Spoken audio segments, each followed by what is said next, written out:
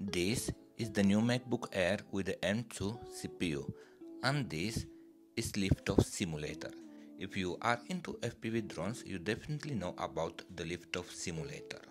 Now, how is this simulator going to work on this new MacBook Air with M2 CPU?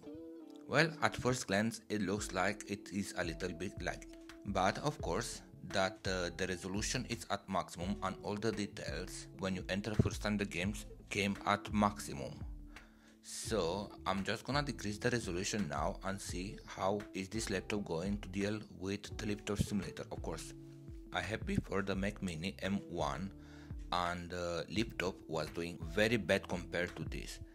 Even if it's only a little bit of improvement over the graphics with the M2 compared to M1, in the game it actually looks like a massive improvement. Of course, in the meantime the game was actually updated to work better with this new CPU, but with the MacBook Air M2 this has a passive cooling, so it doesn't have any cooler inside the laptop, which means that at the moment when the temperature will need a certain degree like 65-70 degrees Celsius, the performance will drop from the CPU just to make sure it will not overheat. And how is this going to affect the Liftoff simulator? Of course, I also have here a cooler underneath the laptop, but this cooler is not at the moment activated. We will activate it later to see if it makes any kind of thermal difference. But for now, the laptop is actually getting hot. I don't have any kind of programs to show me the real temperature, but it is hot. And besides, just to mention, this MacBook Air with M2 CPU, it is with 8 cores GPU and only 8 GB of RAM, so it is the stock version. The game doesn't look that bad, and it is becoming a little bit choppy, but a very little when the performance of the CPU is going to be dropped, but it doesn't make much difference in terms of performance. And as well, please keep in mind that I have the MacBook Air only on battery power and is not connected to the AC plug.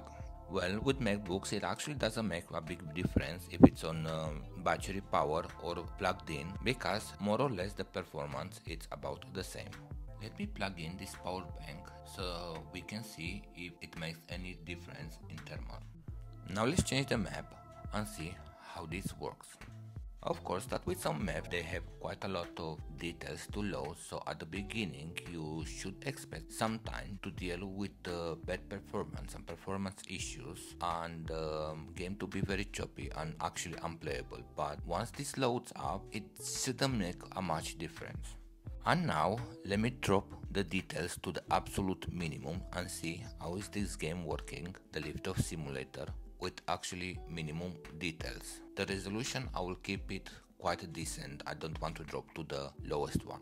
Okay, and to be like a fair comparison, I'm gonna also disconnect active cooling, so we leave the MacBook heat up even more, but even up until now it makes only very little difference in thermals.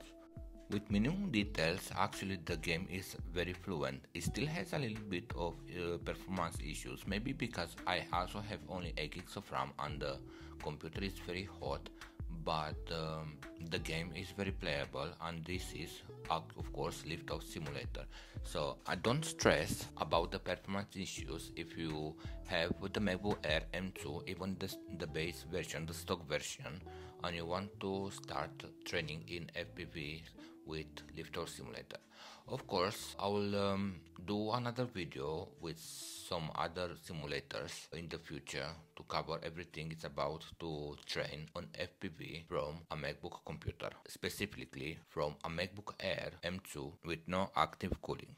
Alright everyone, thank you very much for watching, and if you like this video please give us a thumbs because it helps us with the algorithm, and I hope to see you next time.